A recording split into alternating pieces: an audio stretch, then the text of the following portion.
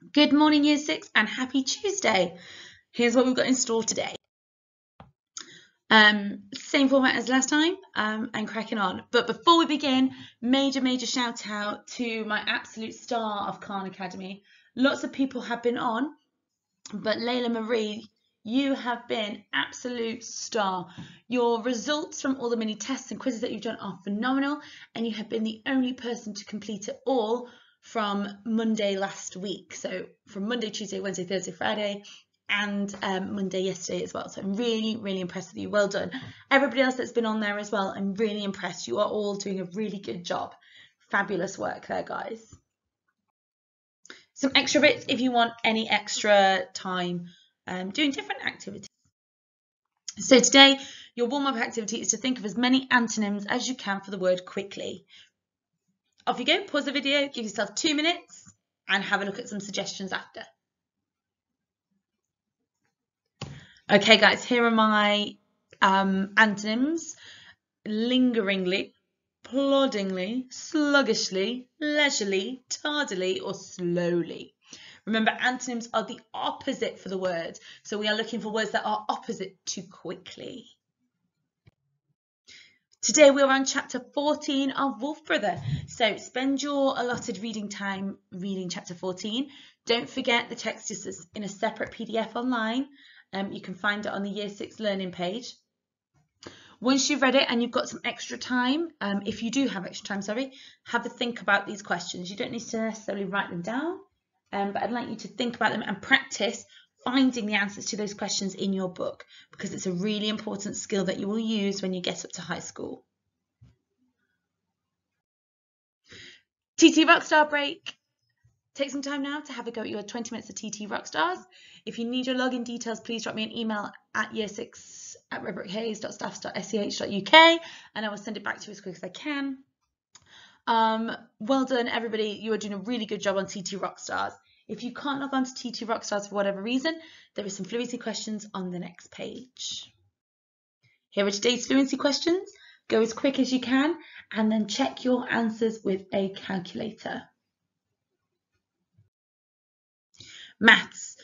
So if you haven't already signed up to Khan Academy, please go to the Red Brick Hayes YouTube channel and go back to Monday, the 8th of June.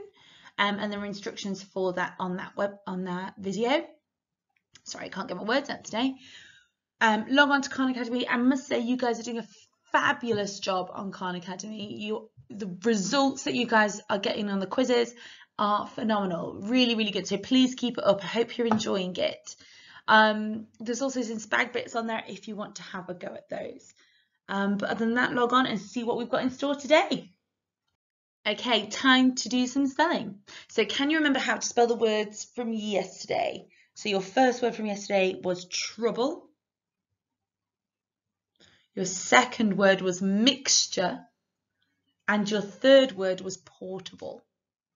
How many of those did you get right? So pause the video, try and write those 3 words, trouble, mixture, and portable. And I will reveal the answers in 5, 4, 3, 2, 1. Well done if you got those correct. I'm very impressed. And here are your spellings for today. Same method as yesterday. 15 minutes to practice in any fashion that you like. Try and vary it up. If you practiced one way yesterday and it didn't work perfectly, you didn't remember as many as you wanted to, have a go at trying a different way. Okay, think back to all those different ways that we practice at school. Rainbow writing, robot writing, saying it out loud, singing a song, telling somebody else, make a video about it if you want. Any way that you can remember these spellings, because they're really helpful. So you've got dough, science, and attention. Science is especially important because you'll be having your science lessons at high school very soon. How exciting. So pause the video now, enjoy your spellings, and then resume when you're ready for your writing task. Today's writing task is an argument. You are going to choose any character from any book. And what you're going to do, is you're going to write an argument explaining that your choice of character is the best. So, for example, if I chose Stanley Yelnats from Holes, do you remember reading Holes in Year 5 together? That was great. Or Kensuke from Kensuke's Kingdom, or Kensuke's Kingdom, however we're pronouncing it. I then have to write a piece of text explaining why my character is better than any other book character. So you have to think about, why is it so special? Why have you chosen that character? And what makes it better than any other book character you could think of? So don't spend more than a page and a half on this one, but think really carefully what is a good points. So maybe I'd make bullet points thinking about what are the best aspects of these characters, why have you chosen them, and then expand those bullet points into paragraphs explaining why they are so good. Why is that better than any other character that could be thought of? Enjoy that and upload them to Padlet if you're proud. Today's transition activity. So we're thinking about timetables. So I would like you to think about your timetable from school. I want you to, from Red Brick, from year 6, I want you to try and think about what lessons we had, when we had them, and how long they were for, if you can. I'd like you to make yourself a timetable like this and fill in what lessons we had. So for example, we always start every day with reading. So all the way across Monday to Friday, or you probably do it a little bit neater than me, you will have reading. Then that went into maths.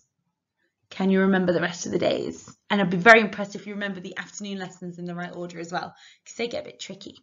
So enjoy. Your job is to create a timetable for your year 6 timetable. And I'd like you to think about which ones you enjoyed the most. Which was your favourite day? Why was it your favourite day? And if you did any clubs before or at lunchtimes or after school, add those on too. Enjoy, and I'll speak to you tomorrow. Bye, Year 6.